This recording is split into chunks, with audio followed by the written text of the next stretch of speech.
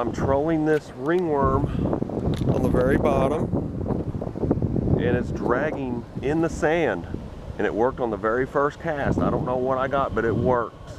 I'm telling you, this 1 ounce jig head, and it's a big fish, whatever this is, guys. It's big, real big. It's at least 3 or 4 pounds. Could be a walleye. If not, it's probably a spotted bass. It's one of those two. Oh my goodness. It's a spotted bass, but it's a big one, real big. Oh yeah. Yes. Hey, I'll take it. These Moxie ringworms are really good lures. I just started using them 2 days ago, and I've caught fish on them every time. They're green. You have to order them online. You might be able to get them at Cabela's. And I just trolled the first time. So I started the rapids up there and I just let it go down. It's 40 feet of water. Oh, it's a big spotted bass, guys. This is at least 3 pounder here.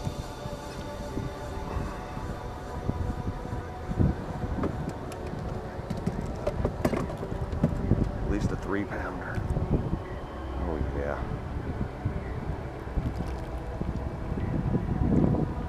And a lot of times you barely feel these bites because you think you're in the sand. This is the lure I'm using. It's a green ringworm with a 1 ounce, half yellow, half chartreuse jig head, or kind of like a green. Now that is a big spotted bass, guys. 3 pounder. Wow. Real nice. That's what I'm talking about. Beautiful spotted bass. My goodness. Now what I do is I just motor right back up and do the same thing. These fish are in about 30 to 40 foot of water. And I can't believe it worked on the first time. I didn't think it would work right away, but it did. So now I go right back up to those rapids and I repeat the process. I don't go directly in the center of the rapids though. I'm on the right side because there's a submerged island over here, and that's where the fish hang out around it, mostly in front of it and a few behind it. And that's how I tend to get those fish. I fished with minnows for an hour, didn't get a single nibble. I did have one with the minnow missing. I could have just wiggled off though. I gave up on that, and I'm just going to try this method because that is where those walleye are at, is on the bottom. And during these cold months, I'm trying for walleye, but I will definitely take spotted bass if they're that big like that. That is cool. It's a big spot.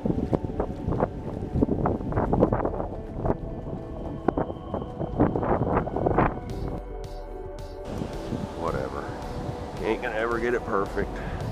Anyway, I throw my line out. I let it get about 50 foot of slack in it, 60 foot.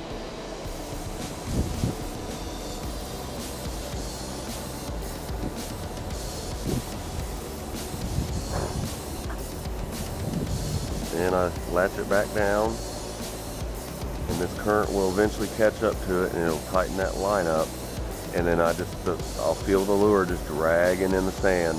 As long as I stay back away from these rocks, I tend to not get hung, or at least not as much. I do still get hung once in a while. You can't totally avoid snags, but this is pretty much a foul-proof method, and I already got jig heads on my table over here, 4 spares, where I can get to them quicker. Alright, I am officially dragging the sand right now.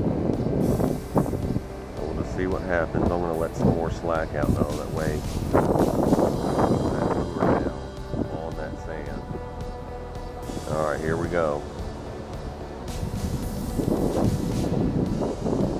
And what I like to do is I like to get it about a foot off that bottom. Once I feel it digging in the sand for sure, I pick that rod tip up and give it 2 cranks.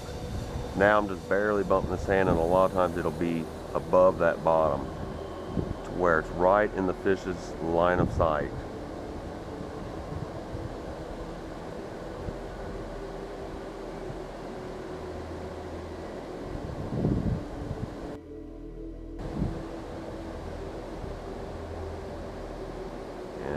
I'm just letting that lure go, and it does the work for me.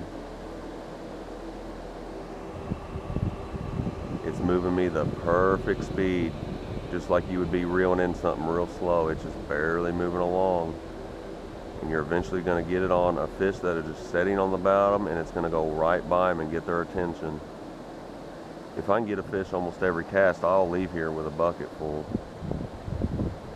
Let's just hope this method keeps working. It just worked for me, so I'm not going to give up on it. I'm going to keep doing it the same way.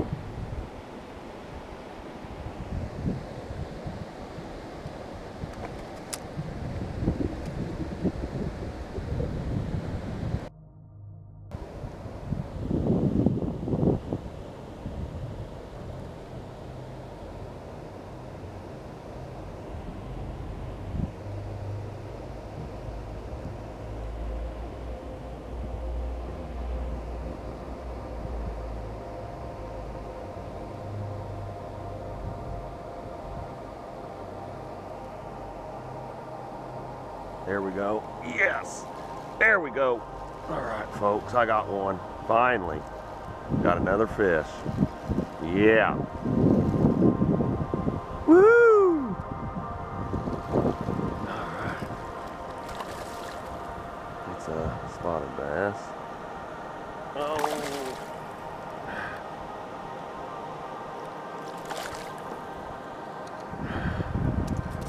It's not a bad one. It's about pound and a half maybe.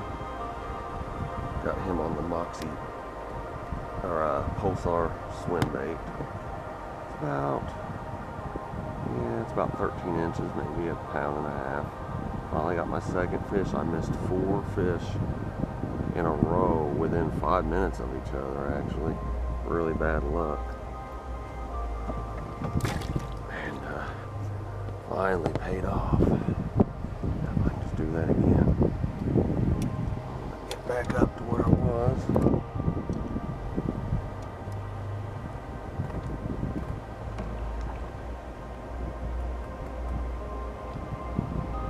And drift again.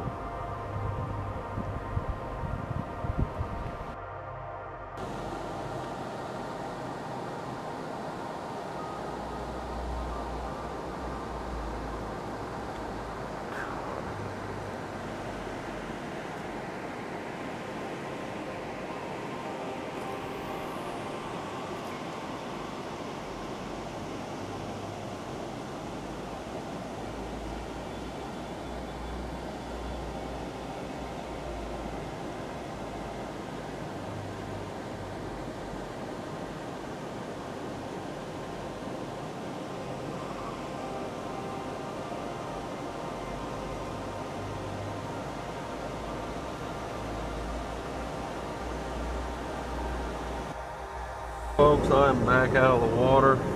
That was one frustrating day. I caught those 2 big bass, but I missed 5 fish altogether that were almost all the way to the canoe, except for one of them was about halfway, which was a really big mystery fish. I had a sauger that I almost had my hands on. I had a smallmouth that I got to see, and 3 mystery fish. I don't know what the deal was, why I wasn't hooking them, because I was setting the hook an extra time. I also broke a rod right before dark because I was hung and I pulled the wrong way, bent the end and snapped my rod tip up. I lost a reef runner, which are $12. But it wasn't from getting hung up, it's because my bail didn't open and the thing just went flying. First cast after never even got to use the damn thing. I also lost about 20 jig heads. So what I was after was sauger and walleye. I almost had my hands on one, which he wasn't a big one anyway, but it still was what I came after, and it shook the hook right when I leaned over to get it. If I would have caught everything that I hooked, it would have been an excellent day. I'd have a bucket full. But unfortunately, I just had that kind of luck today. It's very frustrating. I'm just going to try it again tomorrow with me and Will. We're going to do the same thing, see what we can do. Until then, hit that like button and please subscribe.